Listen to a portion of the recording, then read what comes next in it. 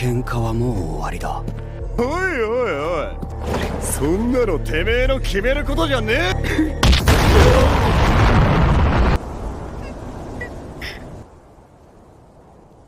Welcome back to Tokyo Revengers. Last time, the Tokyo Manji gang and Valhalla clash in a deciding battle for control over the surrounding area.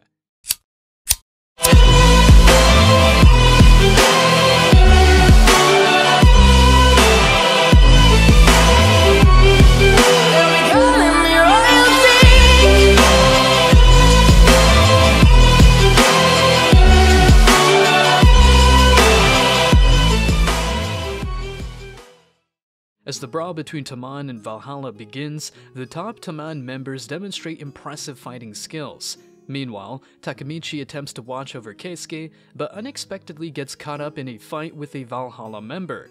Amidst the chaos, Kazutora makes an attempt to attack Manjiro, but Ken intervenes, asserting that he won't let Kazutora harm Manjiro.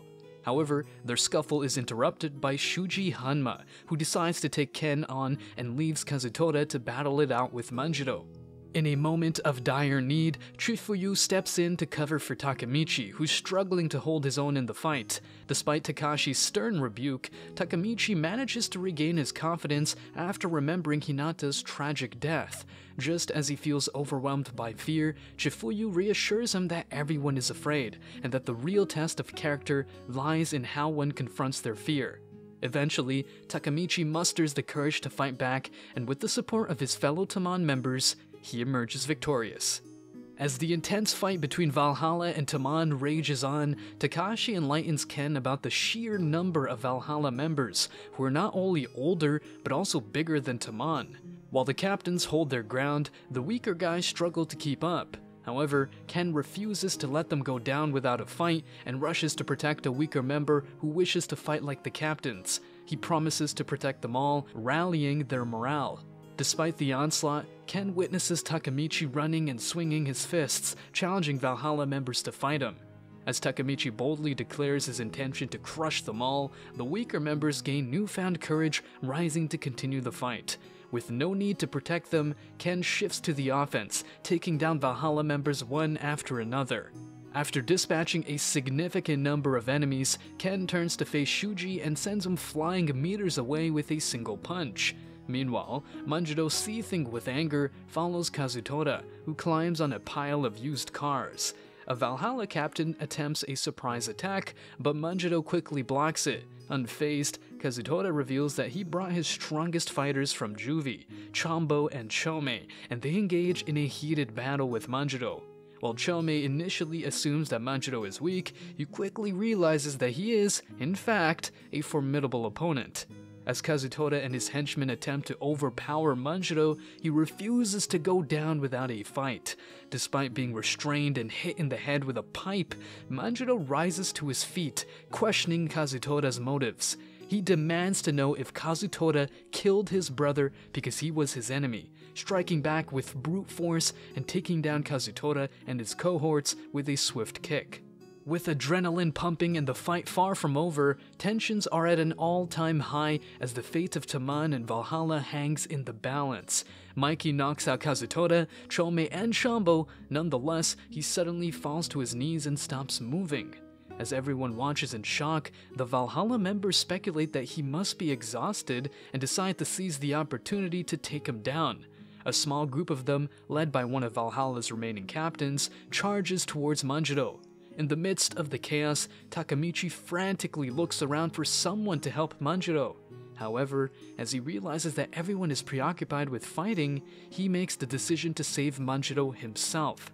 As he runs alongside the Valhalla members, Takemichi is constantly being pummeled by them, but he refuses to give up and continues to forge ahead. Just as the Valhalla captain Choji is about to reach Manjiro, Teta Kisaki intervenes and knocks him out. Witnessing Teta's heroic act, Takemichi recollects seeing Choji with Teta Kisaki in the past. Teta then declares that his division will protect Manjiro. All of the Taman members express their admiration for Teta and remark that he is stealing the limelight. Takemichi realizes that no matter what the outcome of this fight, Teta will come out on top. If Tamon wins, Teta will be hailed as a hero, and if they lose, they will be absorbed into Valhalla and Teta will still reign supreme. In the heat of moment, Keisuke Baji charges towards Teta with a pipe, declaring that he's taking him down. Teta's henchman, Hamada, retaliates by punching Keisuke on the ground. With fury in his eyes, Teta commands his men to kill Keisuke. But just as they're about to strike, Chifuyu appears, shielding Keisuke from harm. Chifuyu pleads with Keisuke not to fight Teta, insisting that it would mean betraying Manjiro. Keisuke brushes him off, stating that he only kept him around because of his fighting abilities. The two engage in a fierce battle, but Chifuyu refuses to attack Keisuke, insisting that he's there to protect him.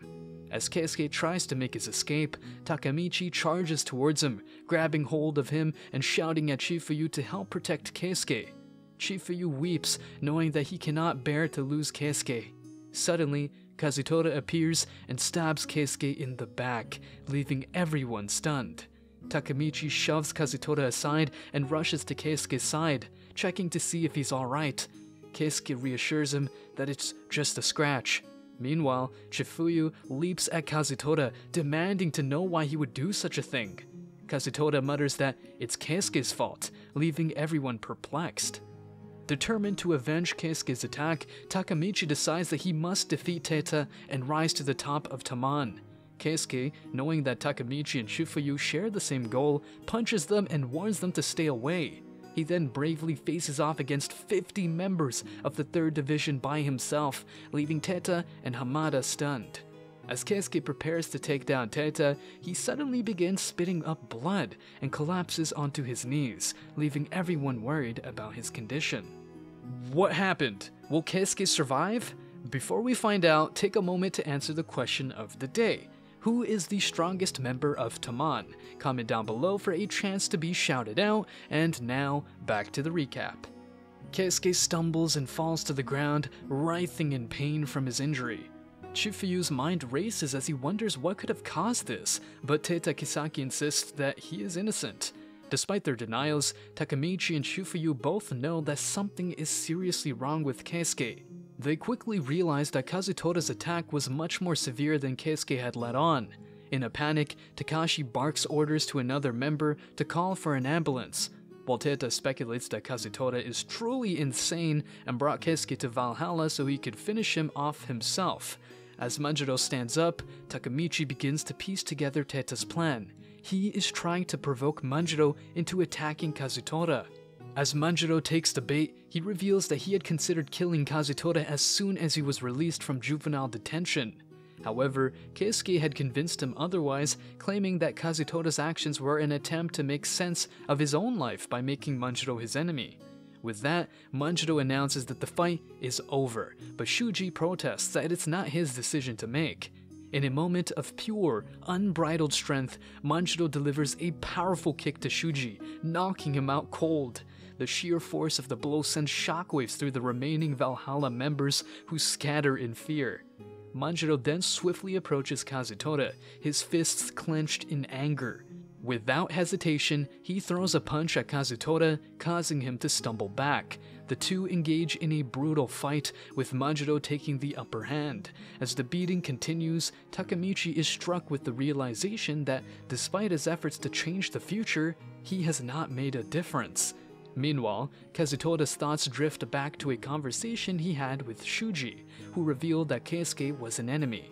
Feeling betrayed and alone, Kazutora decides to take matters into his own hands and sneak up behind Keisuke, stabbing him in the back.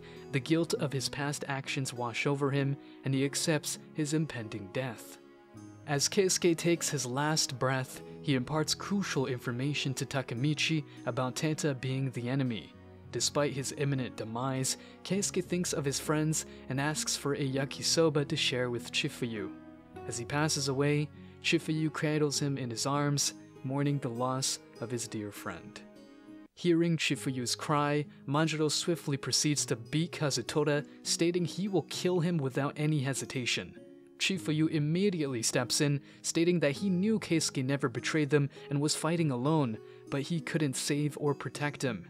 As Takemichi cries helplessly that he wasn't able to do anything, he recalls Keisuke's words that he leaves Manjiro and Tamon to him. In the heat of the moment, Takemichi courageously steps in between Manjiro and Kazutora. However, Manjiro tells him to move or face the same fate as Kazutora. Unmoved, Manjiro punches Takemichi, who then says that Keisuke didn't want this. Manjiro kicks him, telling him to not speak for Keisuke. Despite the beatings, Takemichi yells out the truth about Keisuke's death, that he risked his life for Manjiro and Kazutora. He killed himself not out of weakness, but because he didn't want Kazutora to feel responsible for his fate, and because he wanted Manjiro to forgive Kazutora. As Takemichi takes off his jacket, a charm falls to the ground. Manjiro picks up the charm, asking where he got it. Takemichi explains he picked it up at the last meeting. In a moment of clarity, Manjiro recognizes the charm and realizes that Keisuke had kept it all this time, recalling how they created Tamon. What a dramatic turn of events! With the death of their dear friend Keisuke, how will the Tamon gang recover? What will be revealed in the coming flashback? Find out on our next recap of Tokyo Revengers Season 1.